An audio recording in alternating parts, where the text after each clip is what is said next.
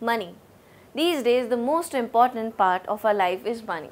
We really can't do anything about it, or without it we are nothing. Honestly, because we are most of the time arguing with our parents to buy us some or the other favorite game or favorite stuff to eat, don't you think?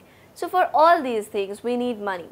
So why not learn a little more about this money in detail? You must have seen when you ask for money from your parents, they give you some 100 rupee notes or they give you some 20 rupee notes and rest are the coins, right?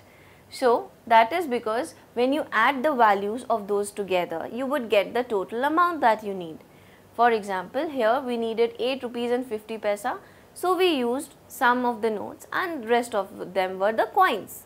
So similarly, you can have the different denominations for any amount you require. Here, supposedly you have a 100 rupee note with you along with two 50 paisa coins. These 50 paisa coins together would make up 1 rupee. So in total, you have the value of 100 plus 1 rupee, that is 101 rupees with you. Similarly, there are different denominations possible for the money that you can have. You can have different notes, different value coins. Now we shall discuss how many 50 paisa coins would make 1 rupee. For that we know the exact answer 2.